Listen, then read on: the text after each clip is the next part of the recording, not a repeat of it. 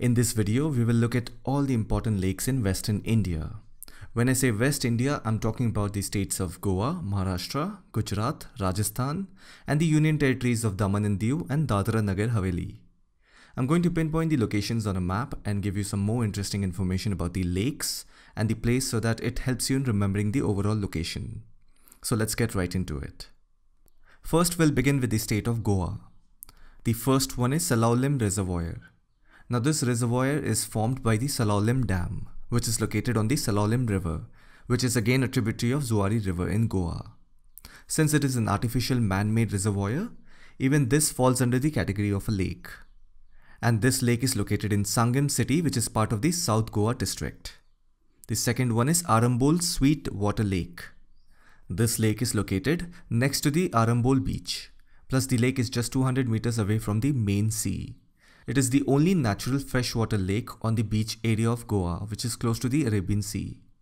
The third one is Karambolim Lake. It is considered to be one of the largest lakes in Goa. It lies at a distance of only 12 kilometers to the east from the capital city of Panaji. Karambolim Lake is a man-made freshwater lake that was originally built to facilitate irrigation of the nearby fields. The lake is a bird watcher's paradise since a variety of migratory birds visit this lake every year. The fourth one is Kartorim Lake. The lake lies in the Kartorim town, which is in the Margaon city of South Goa. The town of Kartorim is surrounded by hills and has numerous natural lakes. Kartorim Lake is a freshwater lake and is home to a variety of fish and birds. The fifth one is Mayam Lake. It's a big lake located in the Mayam village of the North Goa district. It is a freshwater lake. The lake is also a great place for migratory birds. It is surrounded by forests and lush green landscapes. The source of water for this lake is from the nearby hilly regions and rainfall. The sixth one is Sarzora Lake. The lake is located in Sarzora village of the South Goa district. This is an artificial freshwater lake and it is home to some of the most beautiful migratory birds. The lake is near to the hills of the Western Ghats, and you can further imagine the source of water for this lake that comes from these hills. The seventh one is Batim Lake. The lake is located some 10 kilometers southeast from the capital city of Panaji. It is an artificial freshwater lake that is home to many migratory birds. The eighth one is Anjunam Lake. It is located near the North Goa and Maharashtra border. This is a huge lake surrounded by the hills of Western Ghats. Now this lake also has a dam which is called Anjunam Dam. The source of water for this lake is from the nearby hills of Western Ghats, and that makes this lake a natural freshwater lake. So these were some of the important lakes in the state of Goa. Now we'll see the state of Maharashtra. The first one is Godewada Lake. It is situated on the northwest corner of Nagpur city. It is a man-made freshwater lake which was developed by the Waterworks department as the primary drinking water source for Nagpur's population. The lake is surrounded by a forest and it is home to many bird species. The second one is Lonar Lake. It is also known as Lonar Crater. It is located at Lonar in Buldhana district of Maharashtra. It is a notified National Geoheritage Monument. It was created by a meteor impact during the Ice Age. This lake sits on the Deccan Plateau, which is a massive plain of volcanic basalt rock created by volcanic eruptions some 65 million years ago. The water of the lake contains various salts and sodas. During dry weather, when evaporation reduces the water level, large quantities of soda are collected. Two small streams named Purna and Penganga drain into the lake, and a well of fresh water is located on the southern side close to the water's edge. The third one is Pashan Lake. It is an artificial lake near the suburb of Pashan, about 12 km from the city center of Pune. The lake was built in the British era to accommodate the water requirement of the neighborhood. The fourth one is Powai Lake. It is an artificial lake situated in Mumbai in the Powai Valley. On the east side of the lake is the campus of IIT Bombay. Once upon a time, the lake water was used to supply drinking water to the city of Mumbai. The fifth one is Rankala Lake. It is located in the Kolhapur district of the state of Maharashtra. It is a man-made lake and is well known for its scenic beauty. It is also home to many migratory birds. The sixth one is Shivaji Sagar Lake. It is basically a reservoir in the Satara district of Maharashtra. The lake was formed after the Koyna river when it was impounded by the Koyna Dam. So this way it becomes an artificial man-made freshwater lake. It is also the largest artificial man-made freshwater lake in India. The seventh one is Vena Lake. It is a man-made lake located in Mahabaleshwar in between the Western Ghats. Hence you can imagine that the water streams from nearby hills as well as the rainwater feed this lake. So these are some of the important lakes in the state of Maharashtra. Now let's go to the next state of Gujarat. The first one is Nal Sarovar Lake. This lake is situated about 64 km to the west of Ahmedabad. It's a man-made wetland. It is rain-fed and serves as water catchment area in the monsoons. There is also a bird sanctuary at this lake where migratory birds arrive during the winter and spring season. It is the largest wetland bird sanctuary in Gujarat, and also it is part of the Ramsar wetland sites. The second one is Thol Lake. It is an artificial lake near Thol village which lies on the northwestern side of Ahmedabad. It is a freshwater lake surrounded by marshes. Now this lake is a monsoon-fed lake. There is also a bird sanctuary near to this lake which is called Thol Bird Sanctuary. It attracts a lot of migratory birds. The third one is Sursagar Lake. It is also known as Chand Talao. This lake is situated in the middle of the city of Vadodara. It is an artificial lake that serves as a scenic beauty to the city of Vadodara. The fourth one is Kankaria Lake. It is the second largest lake in Ahmedabad. It is located in the southeastern part of the city. It is an artificial lake. Today it is a place of public attraction. Many cultural, art and social activities are organized near this lake.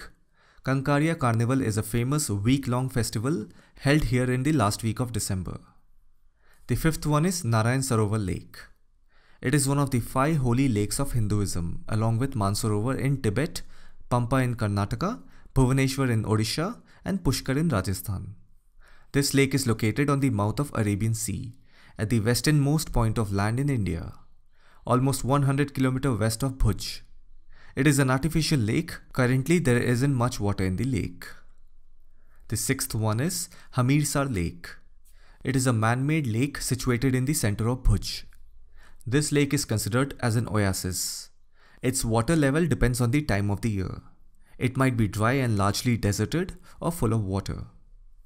The seventh one is Lakhota Lake. It is an artificial man-made lake that lies in the city of Jamnagar. It is also known as the Ranmal Lake and surrounds Lakhota Fort, which is situated in an island inside. Today it is a scenic place of the Jamnagar city. So these are some of the important lakes of Gujarat. Let's go to the next state, Rajasthan. The first one is Thebar Lake. It is also known as Jaisalmer Lake. It is India's second largest artificial lake. It is located in Udaipur. It is a freshwater lake which is fed by the Gomati River. Not the Gomti River of Uttar Pradesh. This is the Gomti River of Rajasthan. The lake is also home to a lot of crocodiles and migratory birds. The second one is Kailana Lake. It is an artificial freshwater lake located 8 km west of Jodhpur. It receives its water from a canal, which is further connected to the Indira Gandhi Canal. Various migratory birds such as Siberian cranes are seen here in the winter season. The third one is Nakki Lake. This lake is situated in the Indian hill station of Mount Abu in Aravalli range. It is an artificial lake which is situated at a height of 11,000 meters above sea level. The ashes of Mahatma Gandhi was immersed in this lake after his death. It's a popular tourist activity place and surrounded by lush greenery and great view of mountains. The fourth one is Pachpadara Lake. It is a natural saltwater lake in Barmer district of Rajasthan. Since it is a saltwater lake, the sodium chloride content in this lake is at 98%. The fifth one is Pushkar Lake. It is an artificial lake. It is located in the town of Pushkar, which is in Ajmer district of Rajasthan. Now Pushkar Lake is a sacred lake of the Hindus. Every year, pilgrims take a sacred bath. This lake is very close to the Aravalli Hills. The sixth one is Rajsamand Lake. Now this lake is located to the north of Udaipur and west of Bhilwara. It is an artificial lake which was built across the rivers Gomati, Kelva and Tali. It is also very near to the Banas river. The seventh one is Sambar Lake. It is India's largest inland salt lake which is located 80 km southwest of the city of Jaipur. The lake is very shallow and is actually a saline wetland.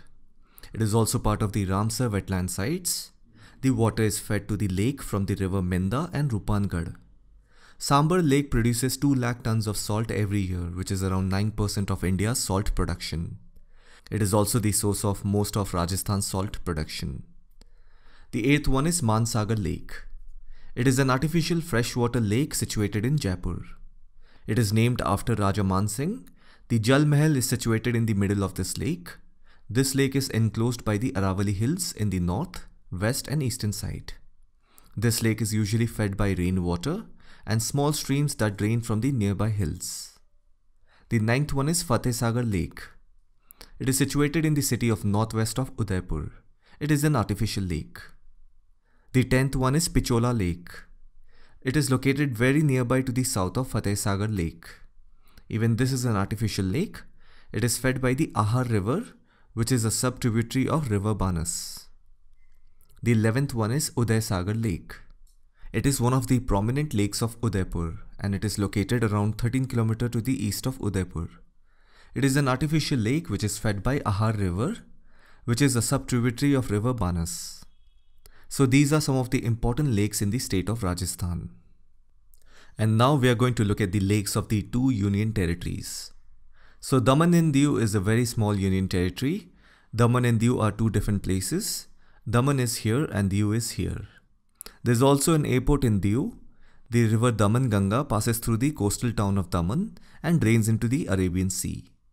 Now if we look at the town of Diu, Diu is an island to the state of Gujarat, which was earlier a Portuguese colony. There is also a small airport. It also has few beaches, but there isn't any lake. So together Daman and Diu has no lake. And the second union territory is Dadra and Nagar Haveli.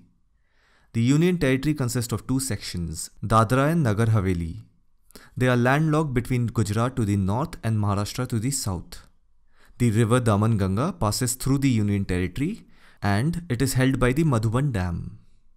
If there is a dam, there will be an artificial man-made reservoir, and it is called Madhuban Reservoir.